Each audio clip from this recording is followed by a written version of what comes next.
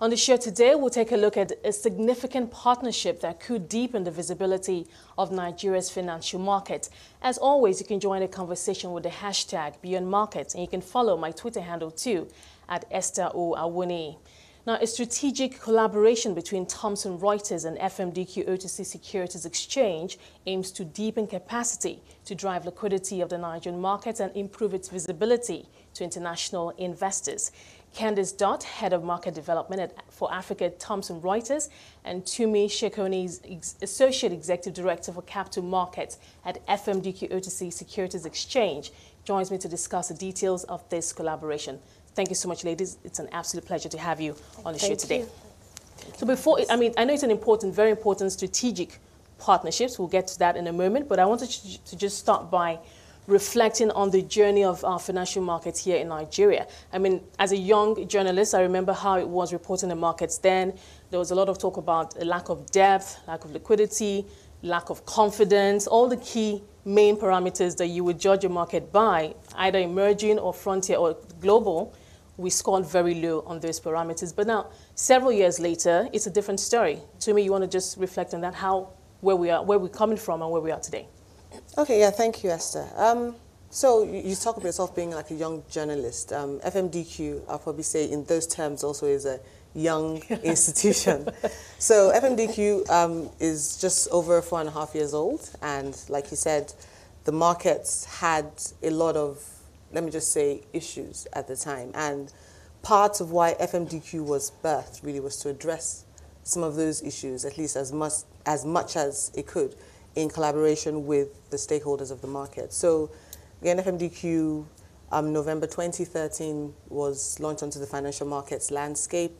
And one of the first things in fact, the very first thing that was done when FMDQ was launched was to bring transparency into the financial markets that was under its purview. So that's the fixed income markets, the currency markets, and even the derivatives. So FMDQ inherited an OTC market, an interbank market. So there was a market that existed where the banks traded amongst themselves, but in terms of unknowing what was going on in that market, we didn't have that. There was stark opacity in the market. So FMDQ being established, the first things we did was provide sort of price transparency on the fixed income securities that were being traded, everything that was, all the bonds, the treasury bills, the corporate bonds, everything that was in the market space, also around the FX space. So that's FMDQ birthed in 2013.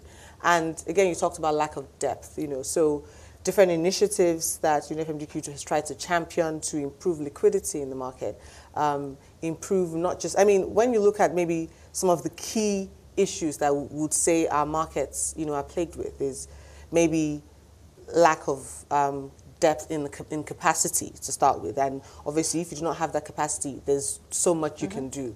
So that's one of the major things that we've looked at over the years and will continue to look at even into the future. So price discovery, transparency, knowing where market is, so giving that information out to the markets. And I think from the very beginning when FMDQ started, Thomson Reuters was in the picture, again, because they were, we are pretty much partners in technology space. Thomson Reuters provides the FX, the systems for the FX. Again, with that, we're also able to provide price, transparency, price discovery, what is going on in that market. So from the transparency, building liquidity, trying to improve liquidity. So we have the banks who are the major liquidity providers. Again, I can go on and on. So I'm just going to... I know you absolutely can. Well, like, there's so much, so maybe... Candice, sure. let's hear your perspective. I like the way that you started with saying both from a young perspective, and I think that's particularly poignant at this particular point in time in an economy where we are looking at youth and actually managing how we evolve from young societies and financial inclusion and the likes. But I'd like to refer to Thomson Reuters as maybe an elder in this situation. And you have 100 years. Yes. Exactly. So we have been doing certain things in the financial market space in terms of being a leading provider of financial information for well over 100 years. And I think from early on, having been a leader in the financial technology space as well, really setting the boundaries for how markets disseminate pricing information. And I think that's what's been so fascinating. My journey has been one where I spent 10 years overseas. I came back just over 5 years ago to look after the African markets, and my role at Thomson Reuters is market development. So I've been watching and paying very close attention to African market development, but very specifically with it contained within a Nigeria perspective, understanding that we have been working with various industry bodies for a number of years, and also really trying to be a precursor to helping disseminate price transparency. So as it pertains to FX, I think we've been doing that for as long as the FX market has probably been in existence. But obviously, naturally, technology helps one evolve, technologically advance with market participants, and also make sure that we are world-class and helping support world-class markets, both from a narrating the risk of doing business in those markets, but also making sure that globally markets understand what's happening on the ground and ensuring that that information is fairly and applicably made available. You're absolutely correct. Tumi, what about some of those, I mean, for the journalists, some of those, should I use the word frustrations, as it were, bottlenecks, hurdles that we had to overcome to get to where we are today? But I know there's so many of them. Perhaps you could speak to perhaps one or two of the most frustrating or the most challenging that perhaps at that time seemed insurmountable, but today you look back and you're like, wow. Okay. So challenging, yes, absolutely. And I think maybe one of the major things, the first thing I would say is change. So, you know, when people are used to things happening, you know, if it's not broke, don't fix it, you know, even though it actually was broke, but we're getting by. So coming, you know, having an institution like FMDQ come into the market space, and essentially we were bringing an exchange flavor over an OTC market and over the counter markets where, you know, it's bilateral trading and, you know, the traders, counterparties do what it is they want to do. However, there was the recognition that we couldn't go on to that next level. We couldn't become world class, you know, as Candice was talking about. We couldn't become competitive globally if we did not move from where we were to where we needed to be. So obviously you have this institution like FMDQ bringing about change. You know, change in terms of we have market rules, and it's not just having the rules, but having an institution that enforces those rules. So obviously there would be some pushback in that. Sorry, but would you say it was just more about the rules and having to keep everybody in line and everybody adhering to the rules of engagement of the game, or that on one hand, also knowing that there was also that yearning for that we need more. We know that where we are is not sufficient and that we don't know what it is, but we know that something else has to be added to what we're doing. And yes, it is that, because we know we need more.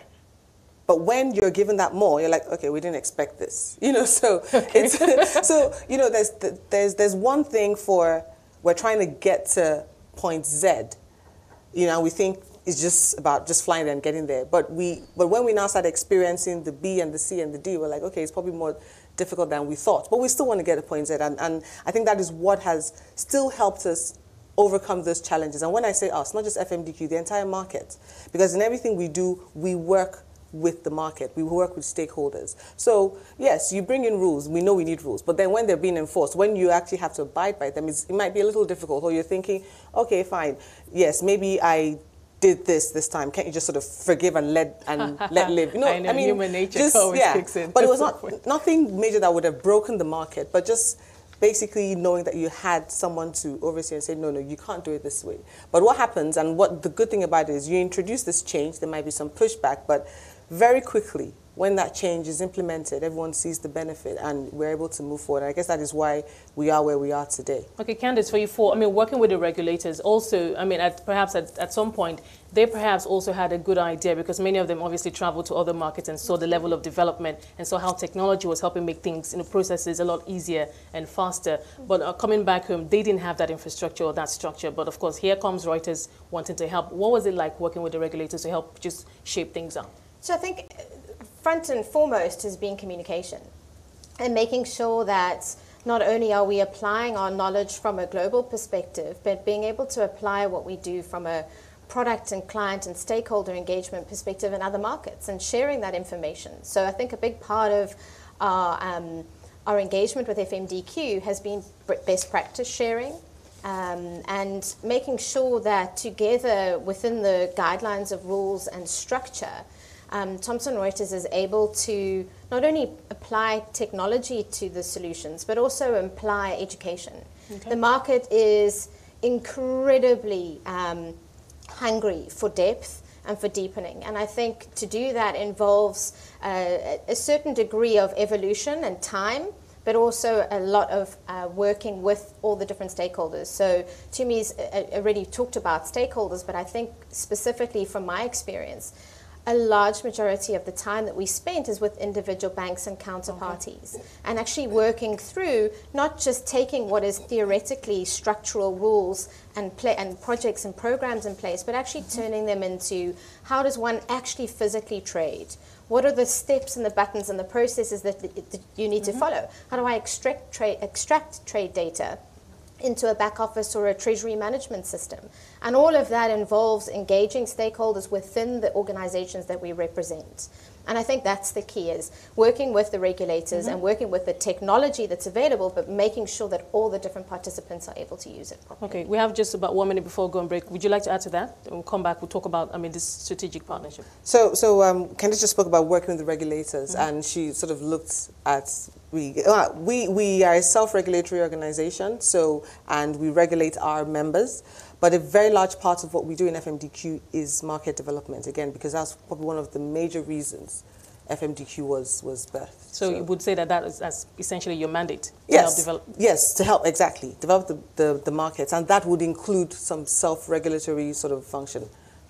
Yes. Okay, so hold that thought. We'll take a quick break. It's been an absolute pleasure talking to you so far. We'll take a short break and we'll be right back to pick up from where we left off. I've been speaking to Candice Dott, Head of Market Development for Africa at Thomson Reuters, and of course Tumi Sekoni is Associate Executive Director for Capital Markets at FMDQ OTC Securities Exchange. We'll continue our discussion right after the break. To join us again. We're continuing our focus on the collaboration between Thomson Reuters and FMDQ OTC Securities Exchange. And still with me in the studio are Candice Dott, Head of Market Development for Africa at Thomson Reuters, and Tumi Sekoni, Associate Executive Director for Capital Markets at the FMDQ OTC Securities Exchange. Ladies, thank you so much for your time so far. So let's get right into the nitty-gritty, this strategic partnership that we've talked so much about. Tumi, let me start with you. What exactly does it entail? So it's very simple, but I think hugely impactful. So it's about collaborating with a partner, making our partnership, if you will, official. So, and I had said earlier how Thomson Reuters has been there from the beginning, even when FMDQ was birthed. So this is sort of formalizing the partnership and saying, let us deliberately see how we can work together to help develop the Nigerian markets. So that's... Okay, so Candice, what, in terms of specific steps that will be taken, maybe deliverables or expectations, if you will, what should we look forward to? So I think it's a continuity from a number of engagements that we've been having with FMDQ for quite some time, I would say from birth. And I think for me, a lot of it involves how we actually engage with the market. So both from what I mentioned earlier, engaging with stakeholders and regulators. So the Central Bank of Nigeria is a key participant in the regulation of the markets, and how that is seen from an external perspective is very important. So we help with that globalness, taking Nigeria to the rest of the world and bringing the rest of the world to Nigeria, I think is something that is very close to my heart and very close to what we do for all other African markets that we represent. I think for me, this is a key part of a journey that we have been on in terms of sharing and collaboration, but strategically now, starting to actually look at projects and initiatives that are being done in various markets. FMDQ hosts an annual conference and probably do a number of other stakeholder engagements in the market throughout the year. And we have probably been doing the same thing as well. So you end up realizing that if your message is the same and you're actually delivering a message to the same stakeholders, going together is probably the more advisable route, and ensuring that we're communicating collectively. So sharing that knowledge, we've traveled to different geographies together, so FMDQ and a number of the team members have represented us at our annual conferences and events all over the world, London, Cape Town, etc. And we've also got an innovation lab in Cape Town, which is one of the 7th in the world for Thomson Reuters that's based. We only have one on the African continent, and I've spent some time with the FMDQ team in that facility as well. Tumi, on some of those trips, I'm not sure if you've been on one of such trips. Well, maybe not. Well, doesn't matter. I haven't been to the Innovation Hub yet. All the initiatives, all the efforts, especially, I mean, in collaboration with Thomson Reuters to, deepen the market, create more liquidity. One of the reasons will be to showcase the opportunities in our markets to foreign investors. Yes. And I'm thinking to myself, those foreign investors, when they come and they see the market and they see what's available, they look at the level of confidence, level of debt, how easy it is to repatriate funds, etc. What is it that they're thinking now? And how would you say it's different from how they thought about our markets a couple of years ago? So, transparency. And I think what we have found about the internationals, is just transparency, because everyone wants the right level of information to be able to make decisions, right? So if you're going to invest in something, you need to have all the information that you need to be able to go into that. So I think transparency has played a huge part. And again, even with Thomson Reuters, I spoke about our markets now sort of being more open, providing more information, and that information is being disseminated through Thomson Reuters to some of these global participants. So what we have found in discussions with some of these foreign portfolio investors, those that are already even in the markets and those who are thinking of coming to the markets, is okay, they're beginning to see more transparency. So things are becoming more open. So that is very, very key for them. Would you say that there's regular engagement with those category of people? Because, I mean, obviously, one of the reasons why we're doing that is for them to have a better view of the market. So would you say that, I mean, the feedback is continuously positive? It is, absolutely. Especially coming from maybe a couple of years ago, when we had the major sort of FX issue. The feedback from there wasn't great. But I think ultimately what we saw was there's still some sort of hope in Nigeria as a markets, that there's a lot of development that can happen here. There's a lot of opportunity in Nigeria. And because there is that willingness by, the regulators, the government, the stakeholders to move Nigeria forward. So there's still, okay, we're looking, we're watching, and we're seeing improvement. And we're able to achieve that, obviously, with partnerships like this, who, as Candice said, will take Nigeria to the world and bring the world to Nigeria. Do you think it also makes things a lot better when investors hear that you're partnering with the likes of Reuters? Absolutely. And providing the trading platform infrastructure and all of that? You spoke about Reuters being over 100 years old, so they have obviously built a track record. So if you're in partnership with those who have built track record, at least that gives those looking at you a little more confidence to say, okay, Absolutely. If you're able to get into partnership with these types of institutions, then there's obviously some sort of faith that those institutions have in you. They've probably done their due diligence as well. And I think it's just serving to help sort of build that collective brand. But not just globally, because even Nigeria as a market, I think it also supports Thomson Reuters in the Nigerian market. Okay. And yes, they're elders, in terms of how long use the word elders, how long they have been in global markets generally. But there's still a lot in Nigeria that, we still need to sort of bring out and fish out. So that collaboration, between the Nigerian sort of base entity as well as the global international. Okay, Candice, what would be the ideal big picture excuse me, the ideal big picture? You look at a country like Nigeria and still largely untapped. I mean, still a lot of room for improvement and that potential to be tapped. With kind of experience that Thomson Reuters has, and you haven't worked out in other markets, what else would you like to see in terms of how we harness the remaining potential, as it were? So I'd like to touch on some elements that Tumi just talked about, which is specifically around the data piece and dissemination of data. It's, again, something that's incredibly close to what I do and what I spend a lot of time on. And for me, the narrative in Africa is there is so much data available across global markets. We are really running at a pace of change now from a data perspective, where I think we've actually got data coming at us at such a pace that this rate of change that we're experiencing right now is the slowest it's ever going to be. Oh, wow. And I think it's what we do with that information that will harness a lot of the potential and the opportunities in the 47 countries that we represent from a Thomson Reuters Africa perspective. So it's looking at things like investors looking to invest in Nigeria. knowing from an external perspective, in a global market perspective, if they're speaking with international stakeholders, your large global banks, those global banks that are representatives on behalf of their markets into Nigeria, it's the dissemination of FMDQ data, things like NAFEX, which is the FX benchmark data. That's a critical piece of information that market participants, both from a corporate perspective all the way through to managing funds and portfolios, really critically need to know where the market is, where people can trade at, and understanding that that information is now transparently available, and something that we have spent quite a lot of time working on carrying and making sure that it's available in those large global banks in terms of the systems that they procure. So banks don't typically just rely on a front-end system, looking at an iPad. Of course, that's one version of being able to access that information. But actually, that plethora of data that I was talking about is feeding back-end systems. It's feeding quant systems. It's feeding economic information into the eyes of researchers within these organizations who are actually making a number of those decisions.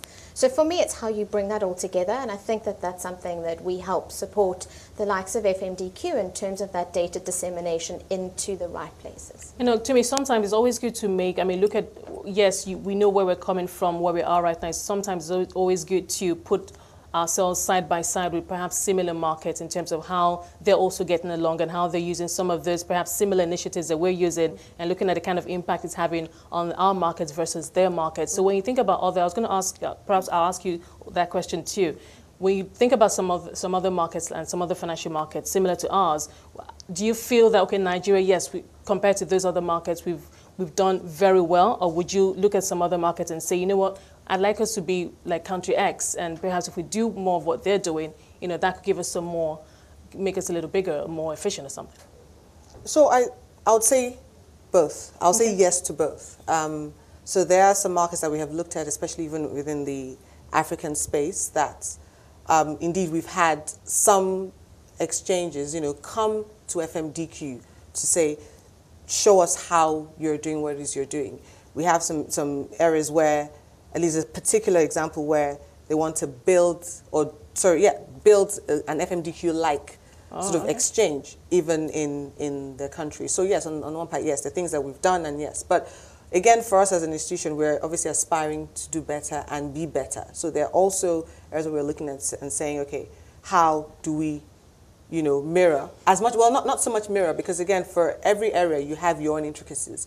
So we go to learn. We have module markets that we look at. We have module institutions that we say, okay, let us see how we can learn from you as well, so that we can bring what we have learned to our markets to help develop it using the intricacies of our markets. So, and it might not even necessarily be only institutions that are like FMDQ, but markets. And that's where we also, rely on the collaboration we have with institutions like Thomson Reuters, who would take us to those places as well. They have been in those markets. They know how things operate. They may be able to show us some inroads, who are the best sort of people to look at, best institutions, and how basically go about understanding what it is they do and how we can apply that in Candice, your perspective in terms of how Nigeria, if we do harness that full potential, how we can become a global player, in terms of our financial markets? So again, absolutely engagement with other markets and understanding from a continental perspective that when people are investing into Africa, they're not normally just looking at one market. They're looking at relativity, they're looking at risk, and they're looking at credit. They're looking at currency exposure and risks associated to some of those elements of their investment decision. For me, it's engaging with stakeholders, understanding. I have a personal barometer which I use, which is often when people are investing in some of these countries, do they actually come to the country themselves to actually feel it and live it? I personally enjoy coming to Lagos because I love the people. I love their energy, and I love everything that's happening around me. It sort of touches every single one of my senses. And what I enjoy about that is I go back and I talk about Lagos that way. People can see it and feel it through my personal experience. And I think that's what I'm experiencing. A lot more people are finding themselves spending time in these countries, spending times with organizations like FMDQ, like ourselves, and asking us a lot of questions, asking us how we find it, doing business as Thomson Reuters in a number of countries. Do we get paid? You know, simple questions Okay. like that actually help a corporate make some decisions about how they handle certain constraints and various things. So we live what we do, and I think that's what I love about representing the markets that we do. Absolutely great stuff. Well, we're going to have to leave it there. Thank you so much, ladies, for talking to us today. It's been an absolute pleasure. Thank you so much for joining us. I've been speaking to Candice Dott, Head of Market Development for Africa at Thomson Reuters, and Tumi Sekoni, Associate Executive Director for Capital Markets at the FMDQ OTC Securities Exchange.